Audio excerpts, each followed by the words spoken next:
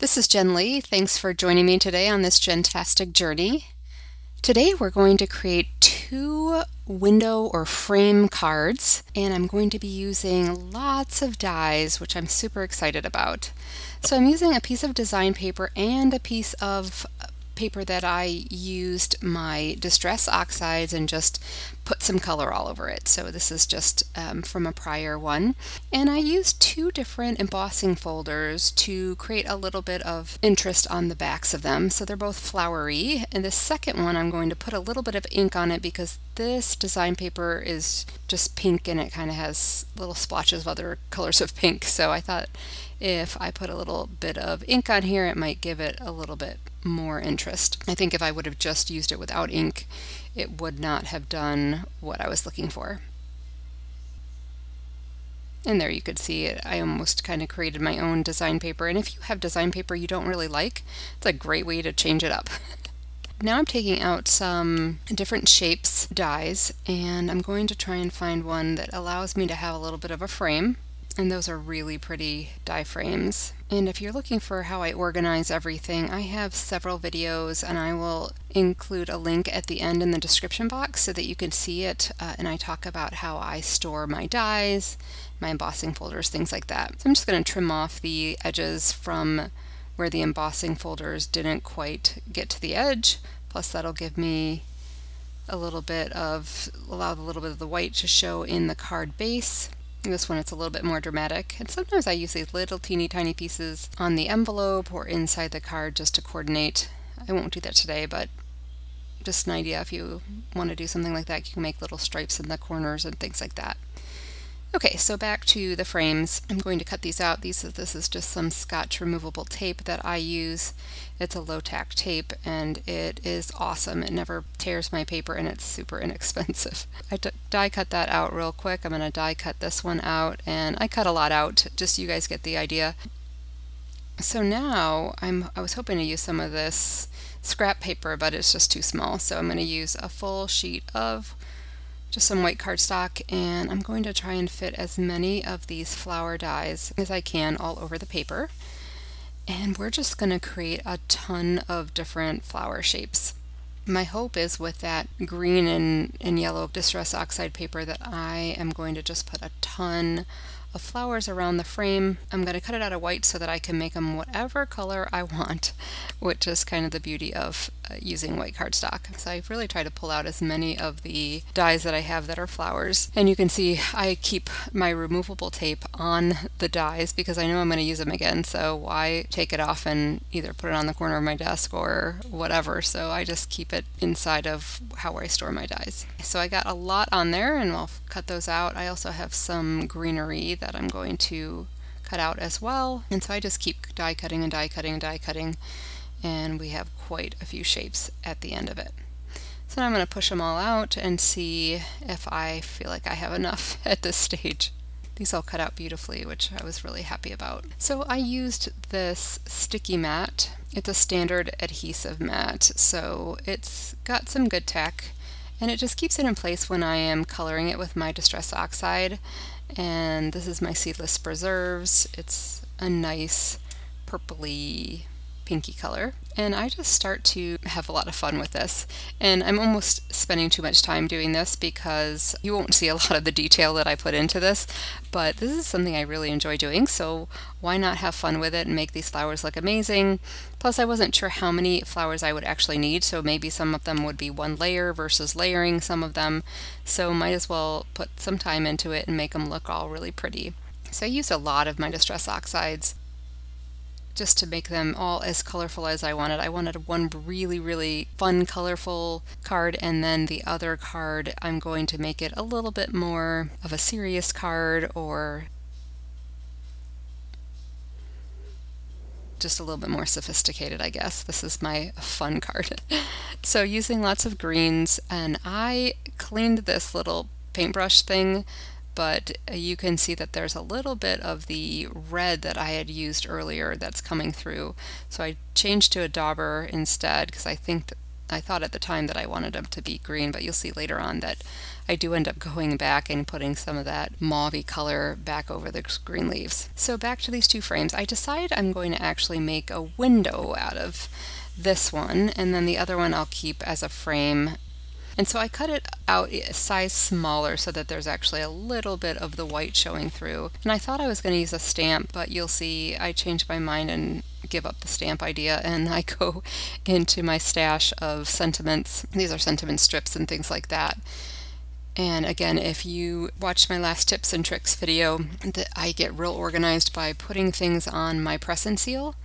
I cut things out in advance and then they're ready to go, and so you can see here that I'm picking out some that I think might coordinate well with these two cards. I decided to go with some shimmer vellum because that's a pretty busy design paper, and I don't think you'll be able to see the sentiment very well, so you can always kind of mute that busy design paper by adding some vellum. And here I'm going to adhere this to the inside of my card by making sure that it covers that hole where I cut the window out. And so that's just a really easy way to do that, to make sure it's exactly going to be where I want it. And then I'll just press the other side in and it'll be exactly where I need it to be. Voila! So I've decided I don't want this to be white. It's the one thing I don't really like about the sentiment strips and things like that, is they're always so white. So I decided to use the Moody Mauve again. It's a Stampin' Up! Stamp pad. It's a little dark, but you'll see later on I love how it comes out. And I'm having a little trouble getting this off the sticky pad. So I'm going to adhere the vellum. With vellum, as you know, you don't really want to see the adhesive, so I'm going to pop up my sentiment with some foam tape, and I'm just cutting out small pieces so I can make sure I get it all the way around, because this is going to go in the mail. And this way I'll be able to put that where it's going to be on the vellum, and then I could put the adhesive where that sentiment strip is so that you won't see the adhesive on the vellum, if that makes sense. So you see here I'm going to put the glue where that sentiment strip is, and you'll never see it. So that's another little trick. And then I'm going to pull off the backing off of my foam tape, and we'll put that sentiment on as well. I really like that. I do have a little bit of wiggle room left still, because I'm going to slightly move that vellum because I don't like how it's lined up there, but it's super easy to move, and perfect. Back to the other sentiment strip. I've decided I'm going to use that smaller piece and make kind of a frame inside of a frame. I'm going to put lots of flowers around it, so I just wanted that sentiment to have something to sit on instead of the white. And we'll use that other little frame later on. But I decided to use my Tattered Rose Distress Oxide ink, again to get rid of all that white. I don't love white. So I'm getting rid of some of the white, just kind of dabbing it on. And then I'm also going to use some picked raspberry just around the edges. And I like the way that look came out. Plus I'm going to use that picked raspberry on the birthday sentiment strip as well, so they'll coordinate really well together. You can see that's a teeny tiny birthday wishes sentiment strip. Then I add a little bit more of that picked raspberry because I wanted them to coordinate really well together. Okay, I'm going to just set these in here so that when I put my flowers on there, I'll kind of know how much room I have. And what I'm trying to do here is just to make sure I have enough flowers. So I'm going to put some of the bigger ones in the corner, is the plan. So I'm just kind of laying them out here so I can say to myself, do I need to make more flowers? Am I going to be able to layer some of these flowers? So these are the kinds of things that are going through my head at this point. And I ended up throwing that sentiment strip in there just so that I could make sure that I'm not going to go over that piece either. So I've decided I have plenty, so I'm going to assemble this. And I didn't pop this up on any foam tape. I think I'm just going to let the flowers have their own dimension, and I did pop up the sentiment piece. It's really not a sentiment strip, is it? Well, I keep calling it a sentiment strip, but you guys know what I mean.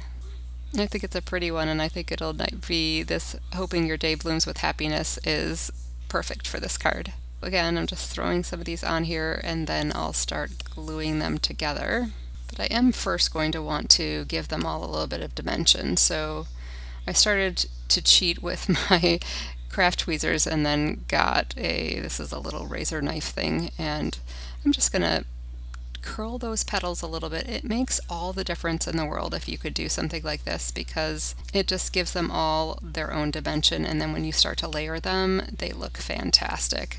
Even though this is going in the mail, I will use one of my own envelopes, and I will link in the description box and above here my video where I show how I make my own envelopes. And that just helps because I can make it out of thicker paper so that things don't get as crushed, and I also give them a little bit more room. I really like to make my own envelopes when I can. And here I'm just starting to layer some pieces together, and I'm just making sure they're different colors so that I have lots of different colors. I wanted this to be just fun and happy and bright, and I love these flowers. So now I'm just going to move them out of the way so that I can put this card in there and then start. Oops, forgot one. I'll glue that together and then we'll start assembling. Okay, so here's the fun part. I'm just going to glue these down. You could do a number of things. You could use little glue dots would work here as well. I love my Barely Art Precision Craft Glue, and so it never fails me, so I'm using that. And you can see I'm pushing it down a little bit in the middle because all the dimension are on the petals, so I don't want to push down on the petals, but I want to definitely make sure that that middle stays. And like before, I'm just trying to put some of the bigger flowers in the corners and then fill in the rest. That just works in my brain. So that's how we're going to do it. I do want to leave a little bit of white so that it really looks like a frame. You'll see at the end it gets pretty busy, and so I kind of give up on that concept, but you still see the white. It's just you don't really see the shape of the dies that I cut out the frame with. That's okay. It looks pretty, and I'm really happy with how this card came out. It came out way better than I had even anticipated, and as you guys know, I don't plan these cards in advance. I just kind of have a general idea. Like, I was like, I really want to play with some of my flower dies. And you can see I'm sort of moving things around here because I want there to be different colors in different parts of the card, so I thought there was too many oranges all there together, so I start tearing things off and replacing them. And here's where I'm starting to be like, oh, am I going to have enough? Is this going to look filled in enough? But I think it's going to turn out just fine. I have this one with the long petals that I might just tear that middle part out and then see where we go from there. That's what I end up doing. I used some of the smaller flowers and it looks nice. It fills them in pretty nicely. And it was like I made the perfect number of flowers. I have this one left over, but I'm going to put it in a corner and then I'll just kind of trim it off and then see if I can use it elsewhere.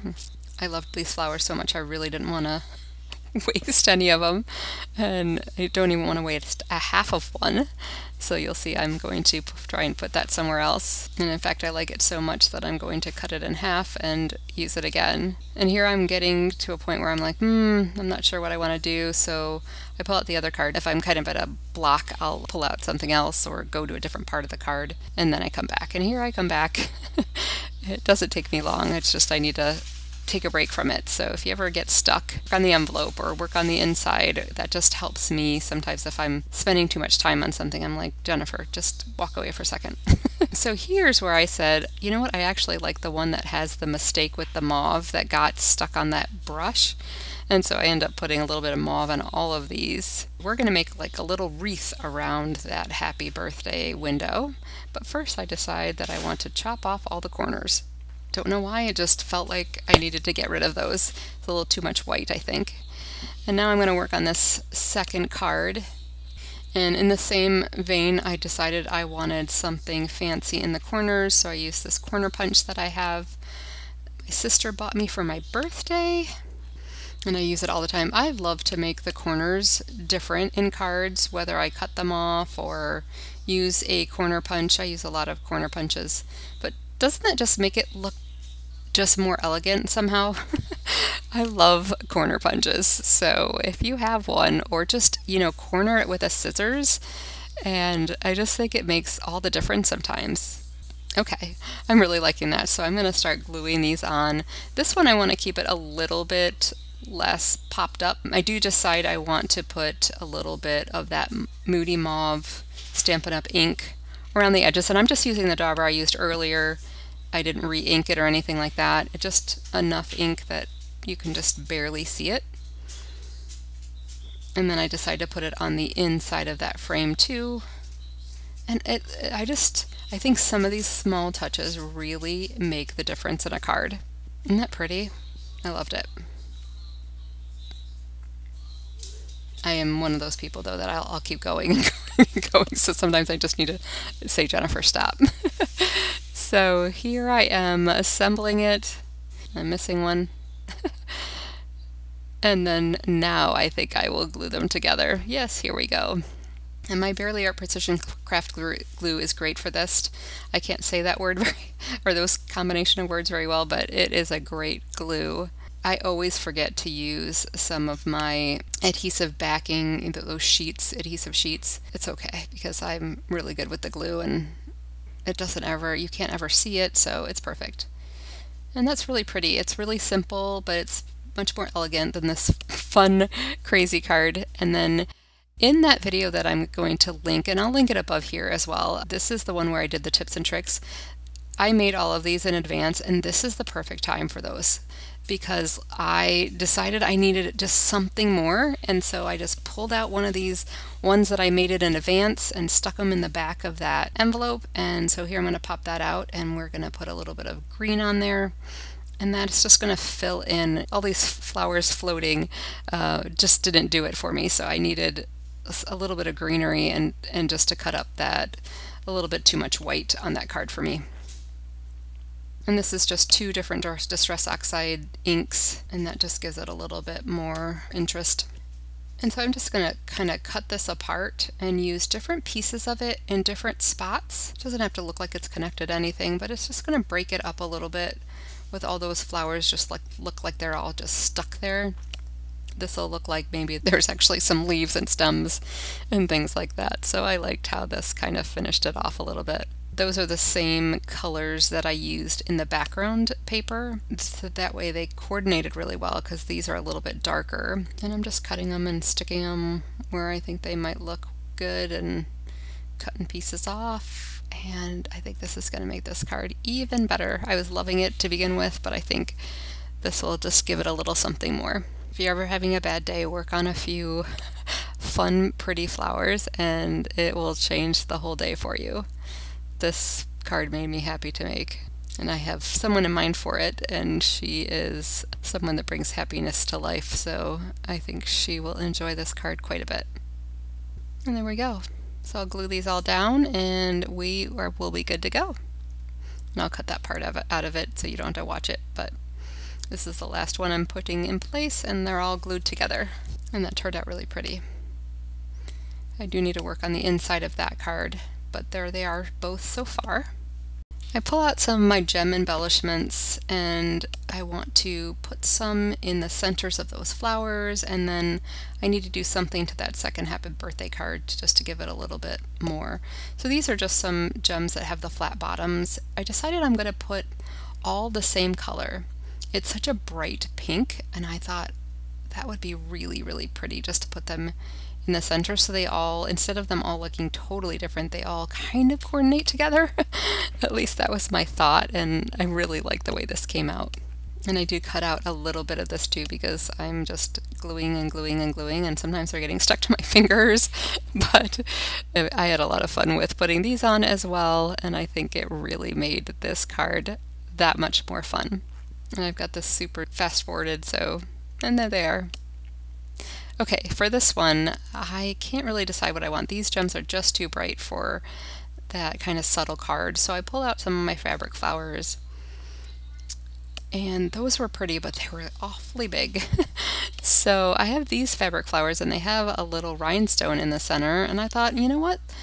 that kind of matches, or at least coordinates a little bit. So I pull out a couple of those, and then I take out that same dauber, and I still haven't re-inked it, and I'm just going to go around the edges. And if you have something like this where it doesn't quite match, but it will coordinate a little bit better if it's got a little bit more of that mauve in it, then heck, put it on the corners of the flowers. Have fun with it. That's what this is all about.